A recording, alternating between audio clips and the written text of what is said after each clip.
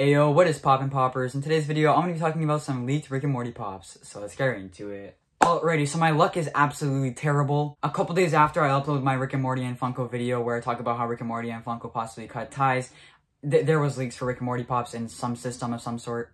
So credit goes to Sneeko1 on Instagram for finding these. There's a bunch of other different lines that were also found in this system. I don't really know what system this is from. Probably GameStop. They're known for accidentally leaking stuff in their system. So in the photos that he posted, there's only 3 that got actually shown. I believe there probably is a couple more than just 3. If I'm gonna have to say a rough number of pops that's probably gonna release as a line, I'm gonna have to say like 10, including exclusives.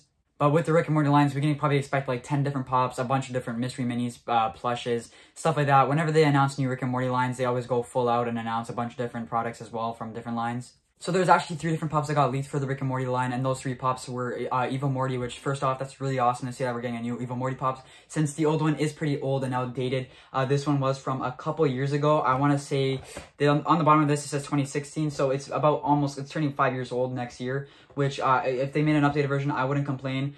This one is starting to go up a little bit in value as well, so an updated version is pretty awesome. And Evil Morty did make a reappearance in season 4, so it does make sense that they're making another Evil Morty pop just based off of that as well. And then 2 other pops that got leaked were Rick and Morty with Glorzos. And Glorzo are basically the aliens that got stuck on their faces. So when they were messing around with the eggs on a different planet, they ended up getting the aliens stuck on their face, and they were basically getting controlled by the parasites or aliens or whatever. That was a really awesome episode from season 4. I really did like that episode. And this actually reminded me of a concept I talked about earlier on my channel, I believe back in maybe June. Sometime in the summer, I'm not exactly sure when, but during an STCC video, which I talked about different characters I would like to see made from Funko, I talked about how I'd love to see a Rick and Morty with Glorzos on their face, and I used this concept from Funko New, which he did an amazing job with it. And if they are going to make Funko Pops of Rick and Morty with Glorzos, I would imagine they look like this. Funko New did an amazing job with this. They make lots of great customs on their Instagram page for Funko Pops, so if you want to go check them out, I'll put a link down below. They have, like I said, amazing concepts and customs they make on their Instagram page, so I highly recommend going to check them out. But yeah, we only know of those 3 right now. Like I said, I'm sure we can expect a lot more if they are going to release more Rick and Morty pops soon, because they always release a lot at once.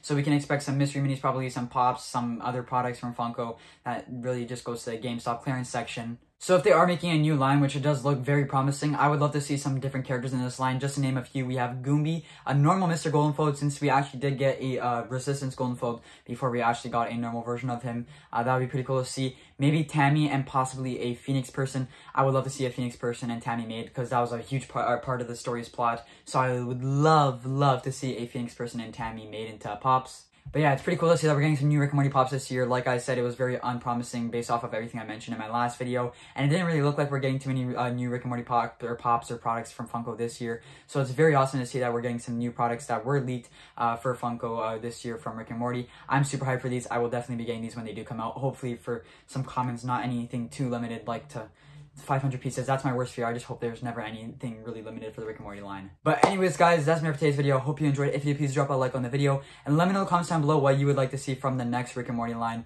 Like I said, for me, top 3 would have to be Goombie, and a Phoenix person and Tammy. Those would be really awesome to see. But yeah, thank you so much for watching today's video. I hope you enjoyed, and I'll catch you next time. Peace.